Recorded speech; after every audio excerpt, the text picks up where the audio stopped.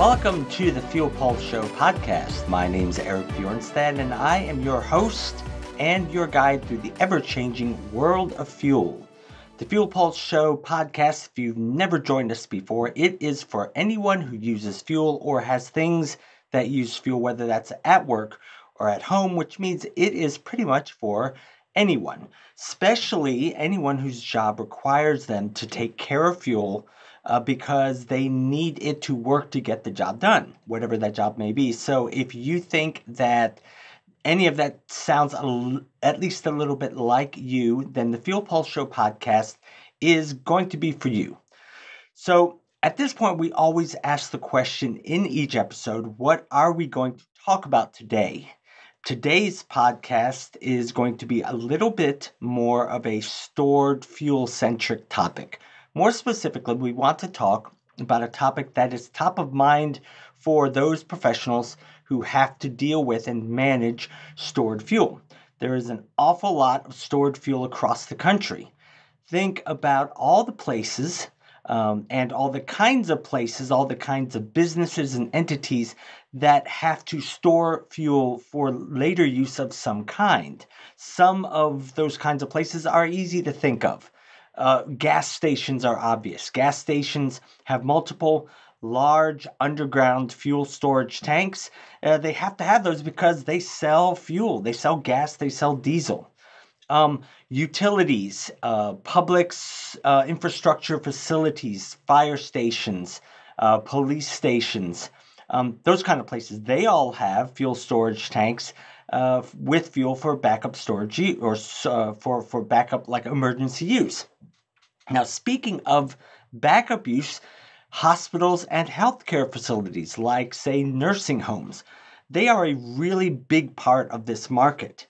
At least in the state of Florida, but I would imagine in many other places across the country, hospitals and healthcare facilities are required by law to have a certain amount of stored backup fuel ready and viable for emergency use. Now, in Florida, there was a huge tragedy a few years ago when a hurricane came through and a nursing home lost power and were not able to run their air conditioning. And unfortunately, a number of the elderly residents ended up passing away from overheating. And shortly after that, the state of Florida changed the law to try and head off future problem situations. So now, facilities in the state of Florida, like nursing homes, they have to keep a certain amount of stored backup fuel ready so that they can run their vital systems like the air conditioning for between 48 and 72 hours. They have to do this in order to stay in compliance with the regulations. So there's lots of stored fuel in different places. There's lots of fuel storage tanks. And all of that stored fuel has to be taken care of. And so we're going to talk about a specific aspect of taking care of that fuel. And that is what you have to add to the fuel to solve microbial problems. And as we will find out later, the answer to that is you have to use what's called a biocide.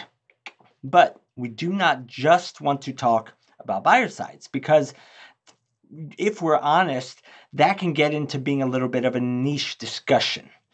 There's plenty of technical dirt to dive into if you're going to have that kind of discussion. And honestly, that's not going to be as overtly interesting to enough people for us to spend the whole episode talking just about that. So we don't really want to get tied up in those weeds, so to speak. So in today's episode, we want to aim the conversation more at the people out there who have that responsibility for keeping the fuel ready for use. Now, if you're one of those people, then chances are you probably already know that microbial problems exist. You may even know that the way that you solve those is to use a biocide. But this is where it starts to get tricky because there's a lot of noise out there in the marketplace when you start looking at what your options are to find one of those things. And as you start to search for what you hope is the best solution for your problem, it can really start to get confusing.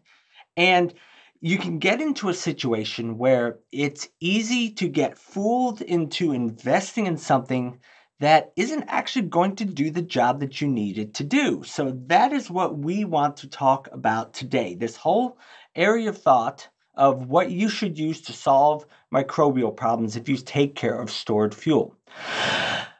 You can't use just any old thing. Biocides are specific chemistries, specific chemical chemistries that are made to do the specific job of killing microbes, and that's the job that you need them to do. But you want to make sure, if you're choosing a biocide, you want to make sure that you're using the right biocide, the right one. And there, it is easy to get confused. So we're going to aim to give you the tools to cut through that confusion. We're even going to talk about how you can tell if something is actually a biocide versus something that tries to fool you into thinking that it is, but it's really not, and it's really not going to do what you need it to do. And I mean, seriously, that happens a lot more often than you might think, because there are lots of things out there that want you to think that they do the important stuff like killing microbes, but in the end, they really don't do that. And by the time you're able to figure out that they're not going to do that and that they're not what you really needed in the first place, you've already spent the money. The problem has probably gotten worse because more time has elapsed. And the only thing that you can really do about it is go back to the drawing board and go back searching again for the right solution.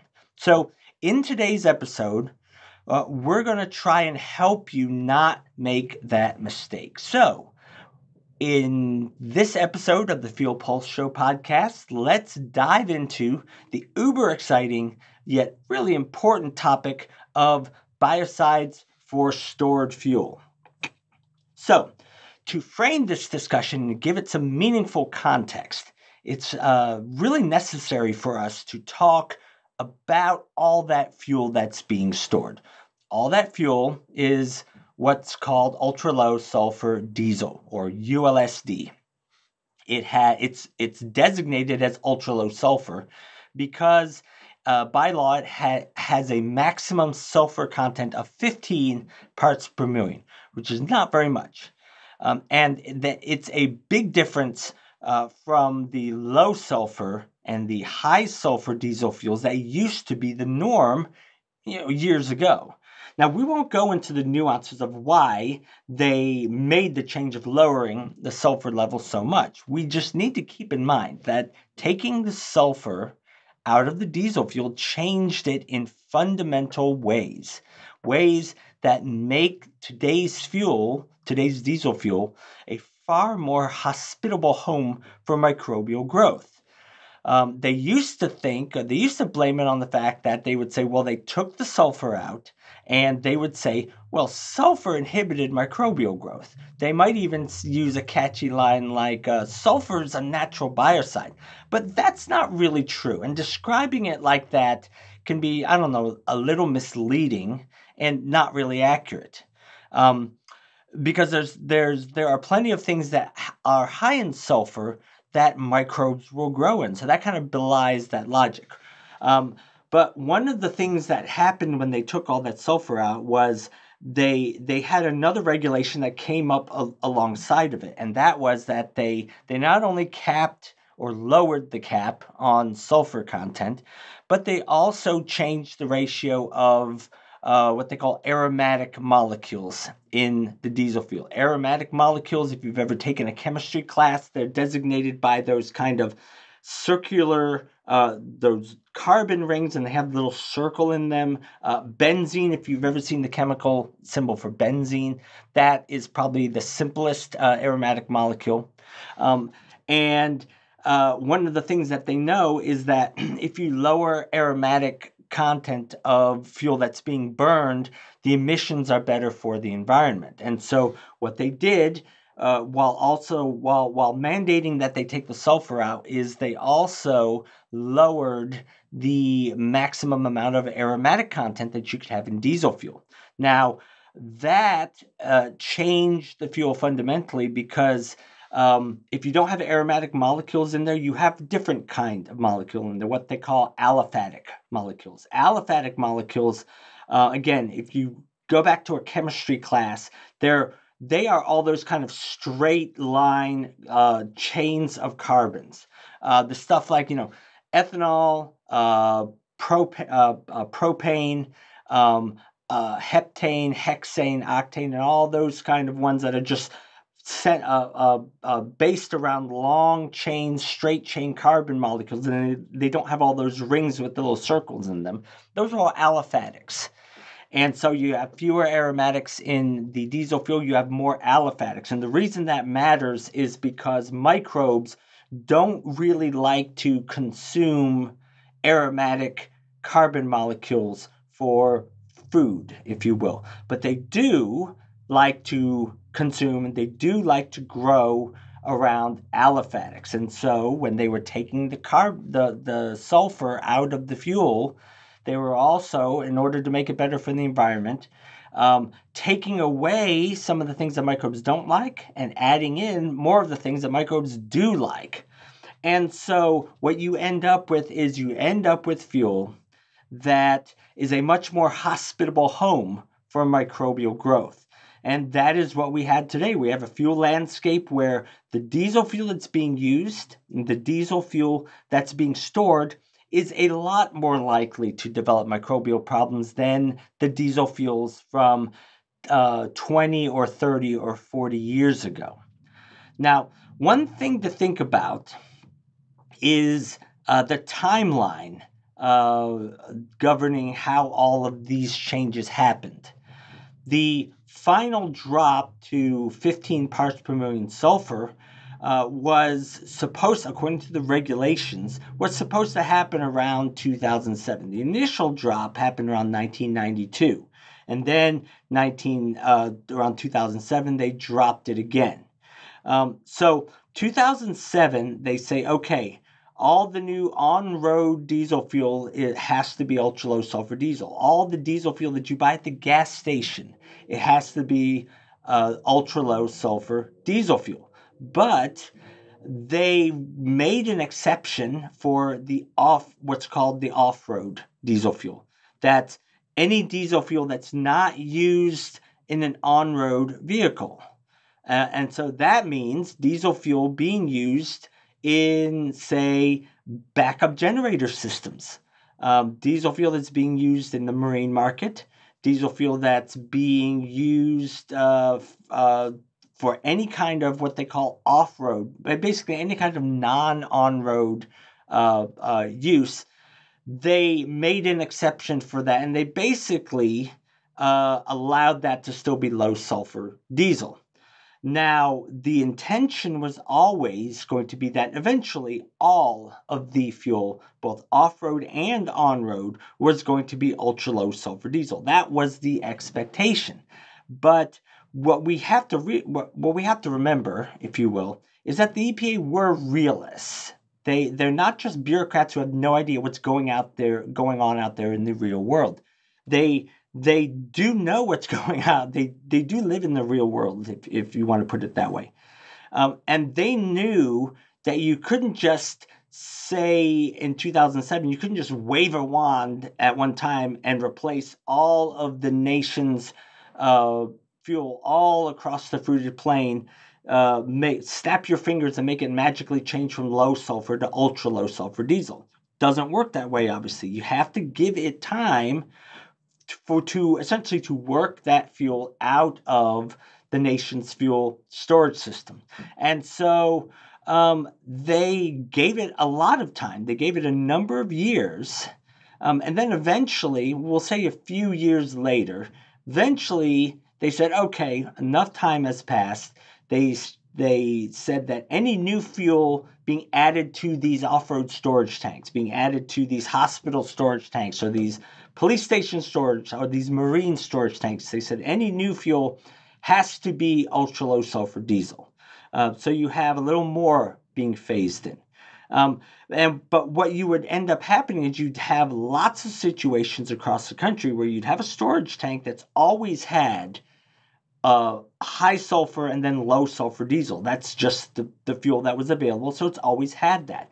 And let's say they've been using it, and you never let one of those tanks get completely, dry, if you will. Use up all the fuel in there. So there's a little bit of that fuel in there, which is low sulfur. But when we say low sulfur, we're really talking like 500 parts per million. So now they have to add ultra low sulfur on top of that. So they add, let's say the tank is down to 5% capacity. So that's 5% low sulfur diesel.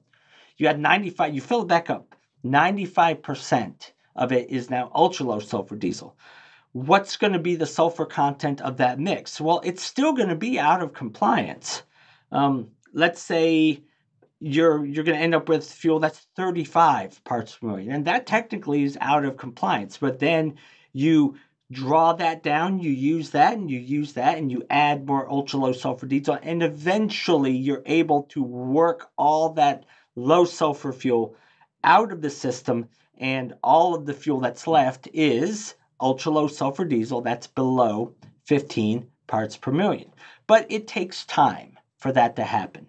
And it was no secret. Everybody knew that it was going to take a number of years to work all of that out of the system. But fast forward to 2022, the phase-in period has been over for a little while now. And so all of the stored fuel that you're going to find out there is supposed to be ultra low sulfur diesel. So why are we talking about this? Well, what we have to consider that how the timing of that intersects with when those storage tanks and how often those storage tanks are being checked. Now, let me explain what I mean. So, stored fuel, if you think about it, and those of you out there who have ever been in a situation where you have to manage stored fuel, you know that human nature dictates that something like fuel in a storage tank, it can tend to be a little bit out of sight, out of mind, unless you happen to be in a place like, let's say, hospital, where you know that you're going to have regular inspections that are essentially going to force you to check on these things regularly. For the people who aren't in those situations, they have fuel in that tank, but that's not what they're thinking about. They're thinking of all the other stuff that they have to do. And so that fuel just kind of sits there and they're not worrying about it. And that happened in a lot of places across the country. There ended up being a lot of storage, thousands upon thousands of diesel storage tanks across the country that had ultra low sulfur diesel in it that was not being checked regularly. And what happens when you don't check the fuel regularly? Well, you can probably guess that where we're going with this is that if you don't check the fuel regularly, microbial problems can tend to bloom and development if you're not watching things. Now, take that fact and now consider the fact of, at least for those of us in the Southeast, I'm in Florida, but you got the whole Gulf Coast region, and you've got Louisiana and Texas and all those states, and all those states in the Southeast, the ones that have to worry about hurricanes. Consider the fact that in 2004 and 2005, we had all those hurricanes, just one hurricane after another for like 2 straight years. And a hurricane is an event that will force fuel management professionals to scramble and check their fuel, because they need to make sure that those emergency systems are going to work when they see this hurricane developing and when it starts to look like it's going to hit them. They check their fuel. They make sure that everything's running properly. But when you go for a long time without having a hurricane, which is exactly what happened from the mid-2000s till the mid-2010s, let's say. That's exactly what happened. There was a significant period when you didn't really have any number of hurricanes of any substantial amount, if you will. And so what happened is all those people who, after the storms of 2004, 2005, 2006, they put ultra low sulfur diesel in those storage tanks. And then no hurricanes for a while. And so what happened? What do we think happened? Well, all that ultra low sulfur diesel, if it wasn't being used up in other applications, it kind of got forgotten about. Remember, out of sight, out of mind. Now, fast forward to the last, let's say, 5 years, suddenly we're getting storms again. And when the most recent storms came through, there were an awful lot of generators, an awful lot of really important backup systems, systems that use the backup fuel that we've been talking about. A lot of those places did not function properly when they were really needed to, because the ultra low sulfur diesel fuel in them was forgotten about and microbial problems had been allowed to sneak in, if you will. So we have established or introduced the idea that ultra low sulfur diesel fuel makes it easy for microbes to grow. It has a lot less resistance to microbial growth than the diesel fuels of the past. We further established that there's an awful lot of ultra low sulfur diesel out there that's waiting for microbes and microbial problems to manifest in their tanks. So the question now is, how do you solve a microbial problem? And this is where people can start getting tripped up, because the way of handling these things that they were so sure of in the past does not work well enough anymore. See, back in the old days, the common theory for fuel management, some of you who have been in the business for longer than others will remember this. The common theory, common, shall we say, train of thought, I guess, maybe the best way to put it. The common theory for fuel management was that in order to prevent microbial problems, all you had to do was control water. Check the water. If you see any, get rid of it. That's all you need to do. If you do that, you're not really going to expect to have microbial problems. But because of the way the fuel has changed, the ways we were talking about earlier, that's no longer the case. And it's for a couple of reasons. I mean, the way that the fuel has changed in terms of its composition, we've already established that contributes to it. Another reason is because it's just about impossible to keep all the water from getting in there. And there are tanks out there that, let's say, they're uneven. So you check the tanks, maybe you check the high end and you don't realize that it's kind of slanted a little bit and all that water is actually collected down here, whereas you're checking it up here. You never know. There's a lot of storage tanks out there with baffles that have pockets of water, and it does not take very much water for a microbial problem to grow and get established. And so this idea that, well, all you have to do is keep water out of the tank, well, it's impossible to keep water out of that tank. And therefore, that way of handling or preventing microbial problems is no longer good enough. If you have stored fuel today, you are just about guaranteed that at some point you will develop microbial problems, microbial growth, microbial contamination, however you want to put it. It's only a matter of time that is going to establish itself in the fuel storage system that you manage. And so, if you accept that as a realistic fact of life, you have to be prepared to answer the question, what am I going to do to get rid of the problem when it appears? So let's talk a little bit about that. So the bottom line answer to that question is the only thing that stops a microbial contamination situation is application of a biocide. That is the bottom line. That's the first bottom line, baseline answer that we're going to build upon, is you have to start with that. Now, a biocide, most people call them biocides, some people call them microbiocides. They're chemical treatments that are used in fuel, but they can be used in other liquids as well.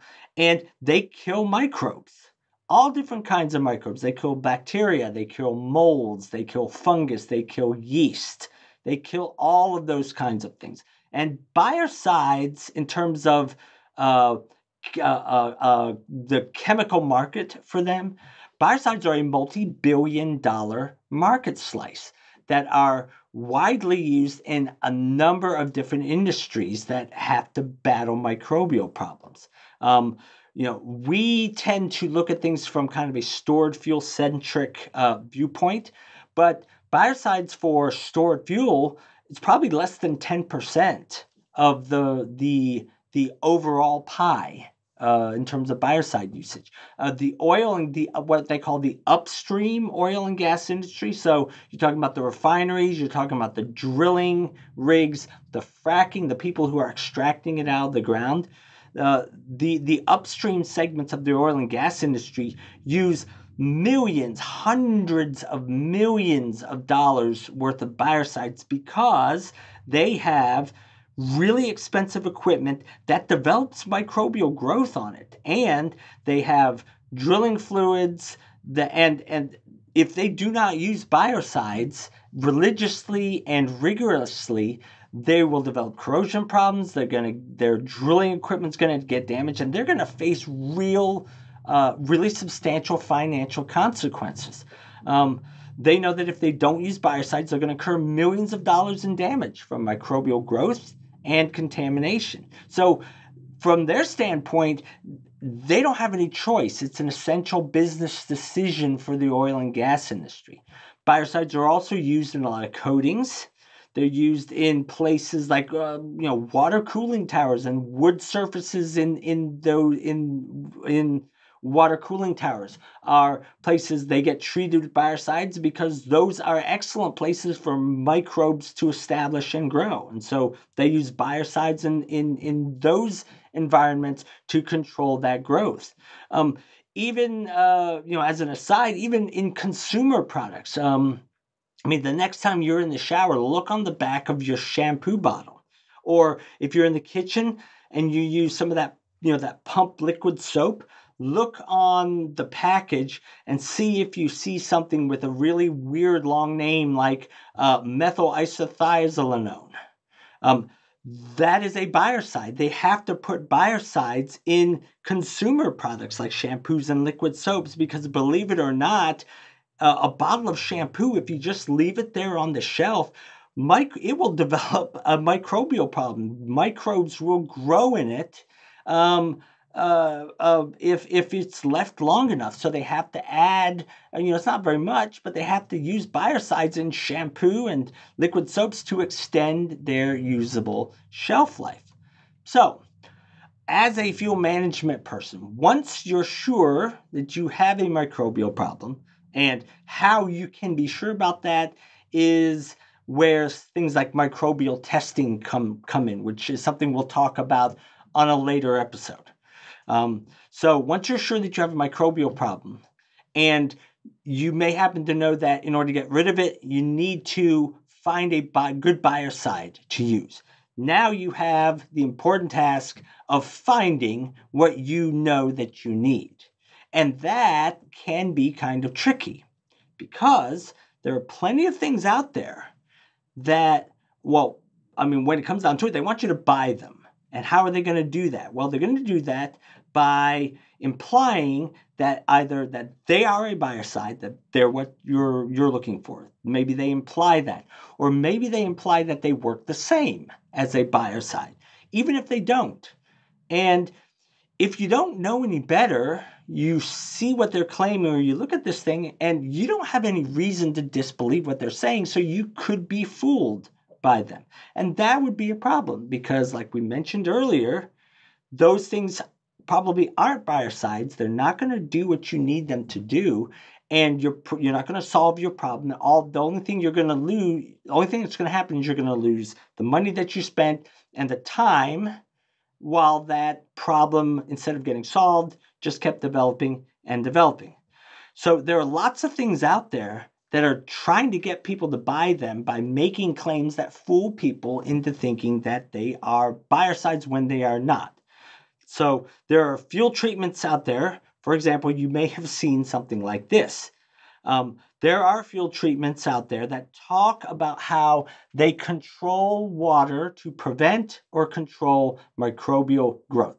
Lots of fuel ads out there that talk about doing that. Now, that idea, control water to prevent microbial growth, that should sound familiar because not just, only a few minutes ago, we were talking about how the conventional wisdom back before ultra low sulfur diesel was that the only thing you needed to do to control microbes was get rid of the water or control the buildup of water. So there's lots of chemicals out there in the marketplace who are trying to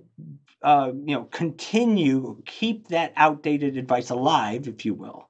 And so they imply that they control microbes by controlling water. Now, if you take that statement, you take that claim, there's a couple of problems with making that claim, a couple of problems with them making those kind of statements.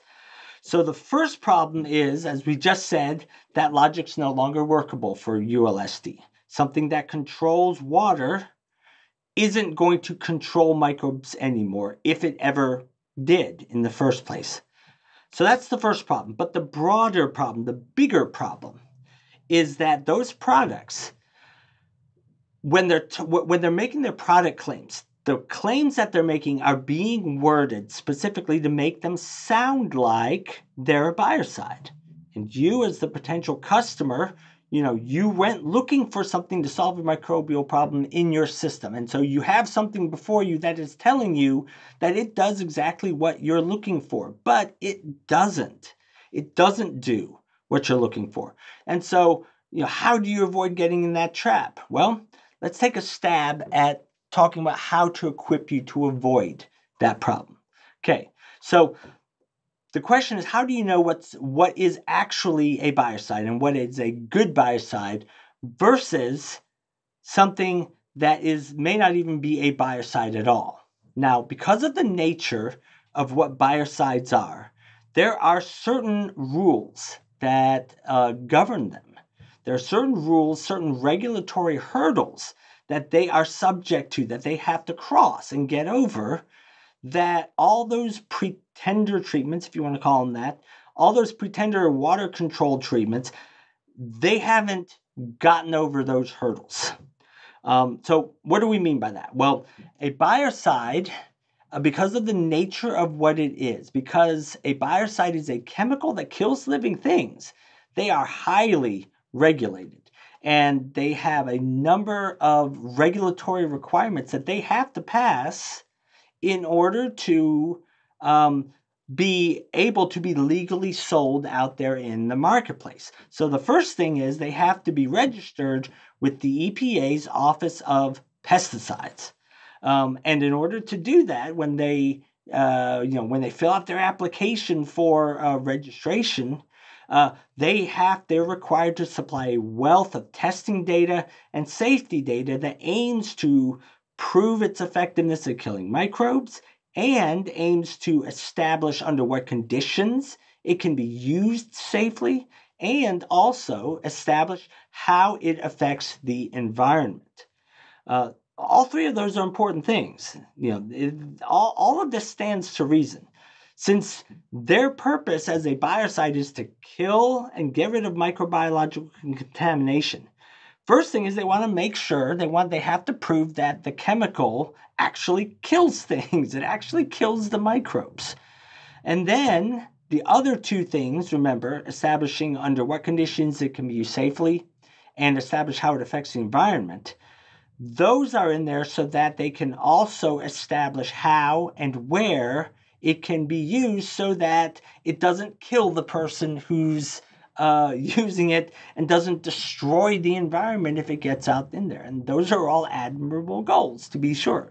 So given those regulatory requirements, and this is where we get into a practical thing. When you're talking about how do you know whether something is actually a real biocide, how do you know Pinocchio is a real boy, right?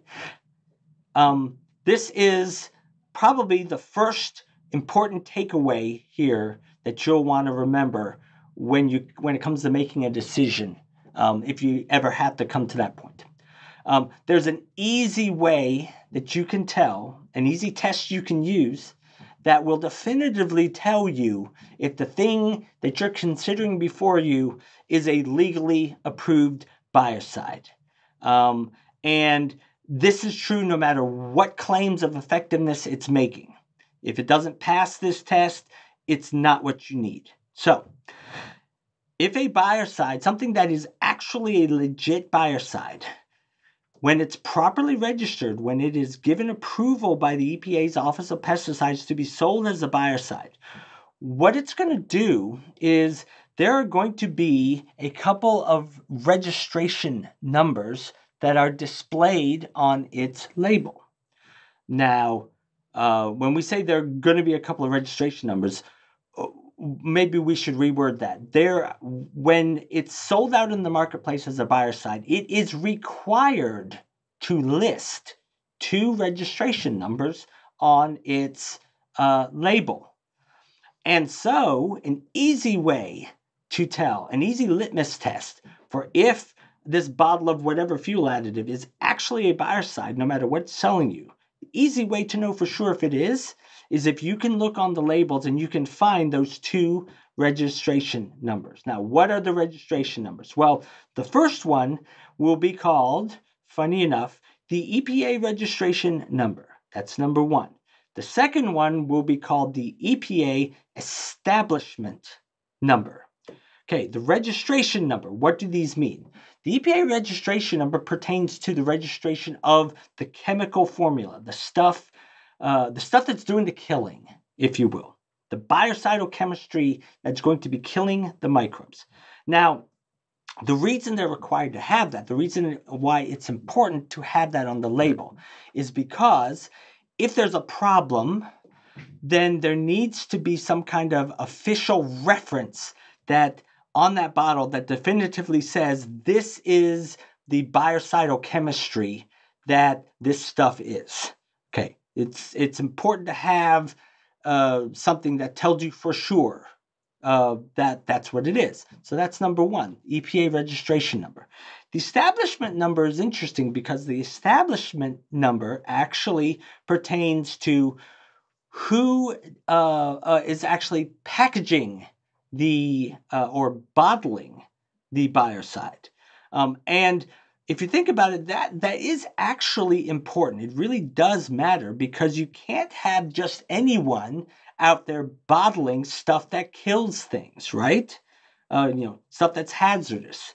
So any place that wants to bottle biocides has to have all of the relevant safety protocols in place, the relevant systems in place so that, if there's a spill, it doesn't unduly impact the environment, the proper training to be able to do all this properly, because biocides can be tricky to handle because, again, they kill things. So you need to make sure that any facility that's going to be bottling it, has its stuff together, so to speak. And so they will have an establishment number that identifies them. And so when they bottle it, you have to put their establishment number on the product label. So if a product is making biocidal claims, which are any claims that imply that it kills microbes, if it's making those claims, but you look on the front label, you look on the back label, and you can't find those registration numbers, then that means, first of all, they're in violation of the law, because if they are a biocide, they're required to have them be on there. And then second, they're in violation of the law, because if they're not actually a biocide, then it's illegal to try and pass yourself off as something that you're not. Now, one final thing to remember about the registration number requirement. I've said, you're going to look on the front label, you're going to look on the back label, and maybe you're looking, you can't find it. And maybe you're trying to convince yourself that it actually is. So you say, well, it's on there, I just didn't see it. Well, the problem is that the registration number requirement really belies that fact, because the regulations dictate that the numbers have to be prominently displayed. That doesn't mean they have to be, 80-point font plastered all over the front and back of the bottle. But they can't be, tiny little 2-point font tucked away in a far corner. You have to be able to find them if you're looking for them. So that means if you are actually looking for them and you can't find them, then the chances are it wasn't your mistake. Chances are that they're not actually on there. And if you can't find them, if they're not on the label, they are not a biocide. And if they're making biocidal claims, they are in violation of the law. And you want to stay away from them, of course. Because, as we said, because of the nature of what biocides are, they are subject to a lot of rules that other types of fuel additives are not subject to. They are unique in that respect. So when we talk about biocidal claims, one big set of rules that biocide or biocidal products have to stay in line with involves the kinds of claims that they can make, and the fact that those claims always have to square with the data that their registration has provided as evidence of being true. So, what do we mean by that? Okay. You have seen a lot of products out there, fuel additive products out there. Not necessarily biocides, but there's a lot of fuel additive products out there. Like, let's take gas, the typical gas additives that you find on the shelf at Walmart. We consider those to be consumer market products, consumer aftermarket products. What's one of the commonalities between those? Well, generally speaking, the commonality is they all say they do the same thing, and they all say they're the best. And they may say it in a number of different ways. Ours is the best. We're better than everyone else. We're the market leader, whatever. They all make these claims because they're trying to differentiate themselves from their competition. So they make all these claims. But when it comes to biocides can't make those kind of claims.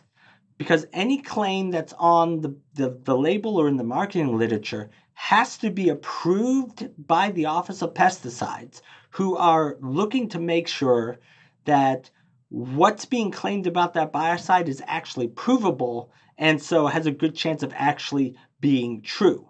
So from a practical standpoint, what that means is you could have two biocides that are the exact same chemistry.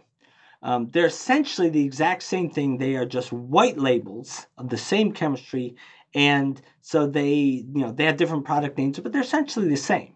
And one of them puts on its label, this biocide is better than anything else on the marketplace. Well, they can't say that because they're exactly the same as the other one. And the registration information, the test data that both of those submitted is probably going to be the same because, again, remember, they're the same formula. So there is no actual difference in performance between the two. And so the rules dictate that there's severe limitations on the kinds of claims that one of those biocides can make to try and set itself apart. Now, we happen to think that that's good for the marketplace because it means that if the biocide is saying something, then you as the consumer or you as the customer have a lot less to worry about as far as, should I believe that claim? What about this other claim from this product over here? Which one is true? It's really a regulatory requirement to help the consumer. Now, I mentioned something just a moment ago, which is something else that's really unique to biocidal additives. Most people don't know that many of the biocide trade names out there are the same chemistries with just different names. They are what we call white labels. They're white labels or private labels of the same chemistries. Now, we'll talk a little bit about more of what those specifics imply for us a little bit later. But What happens when they're trying to bring it to market is they submit an application, a registration application with the EPA's Office of Pesticides. And they say, we're going to use this chemistry. And here's all the information, all the test data showing that this chemistry works, that it works, that it's safe to use in these different situations, so on and so forth. They submit all that. So they've submitted information on how it works, how it kills microbes, and then also, importantly, what applications it can be used in. And the EPA will look all that over, and then they'll approve the biocide for use. But the approval is always contextual because it's going to depend on, the approval is going to depend on what the evidence indicates of regarding where the chemistry is safe and effective to be used in. So a couple of examples. Let's kind of wrap up this first part one here by giving a couple of examples. So what we're establishing here is that when someone says that a biocide is approved for use, that never means that it is approved for use in any situation imaginable and in any kind of use imaginable. Biocidal approvals are limited to what the evidence shows that they are effective in and safe to be used in. So, a couple of examples to kind of wrap that up. Remember when we talked about what kinds of situations biocides are used in? We said biocides are used in stored fuel. Biocides are used in drilling fluids. Biocides are used in water cooling towers. One place that biocides don't tend to get approved in are in situations where they're going to come in contact with the potable water supply. And the reason is because you don't want a poison getting into the water supply where people are going to drink. And so it would be very, very rare to find, well, actually, I'll backtrack. All of the biocides that you're likely to consider using in stored fuel, none of those will be approved to be used in potable water situations because they're not safe to be used in those situations. Another example, which is a little bit more specific, is the aviation industry. Now, the aviation industry used to think that they didn't have microbial problems, but they are finding in recent times that they're getting a lot of microbial issues in jet fuel and in jet fuel systems and in jet fuel storage tanks. And so when you're looking at, if you have a plane that's got a microbial infestation, and you're thinking, hey, how can I get rid of it? Well, you have to use a biocide. The problem is that there's only one biocide that's approved for use. And that is something that we're going to talk about in the next episode, a biocide chemistry called BioBor. Let's say that you had a plane and you said, well, I'm going to kind of ignore that and I'm going to use this other nitromorpholin chemistry in it. Well, the nitromorpholin chemistry is not approved for use in aviation fuel. And the reason it's not approved for use in aviation fuel is because they haven't proven that the nitromorpholin chemistry doesn't cause problems in its interaction with jet fuel system parts. It basically hasn't proven that it's safe for use in an airplane. And if you're going to prove something for use in an airplane, which is carrying somebody through the sky, where if there's a problem that develops with the fuel, that plane's going to crash and somebody's going to die. If you haven't proven that, then it's probably not a good idea to try to put that into an airplane. And so that's an example. Aviation is an example of a use-specific approval that really only one biocide has. So we're starting to run a little bit long, so we're going to kind of stop there. And we're going to continue this next time, where we're going to talk a little bit more about this biocidal approval process. And once we do that, then we're going to actually get into some of the specific biocides that are out there. And we're going to talk about what they do. We're talk about the differences between them, and we're going to talk about what's known about which ones have the pros and cons of each, if you will. Because like I've said in other episodes, there are good and bad things about anything. Nothing is completely good. Nothing is completely bad. We have to acknowledge the good and bad of everything, and different biocide formulations are no exception. So that is going to wrap up this episode of the Fuel Pulse Show podcast. We hope that you found this useful, found this interesting, and we want to thank you very much for joining us today for the Fuel Pulse Show podcast. If you liked what you heard, we would appreciate it if you, well, first of all, if you have not done so, if you'll subscribe to the Fuel Pulse Show podcast at your favorite place for getting your podcasts. Another thing is if you would leave us a review. If you liked what you saw, leave us a review at iTunes or Stitcher or wherever you get your podcasts, because reviews are very important for helping get the word out and helping people find us. So until next time, I'm Eric Bjornstad, your host, thanking you for joining us for the Fuel Pulse Show podcast.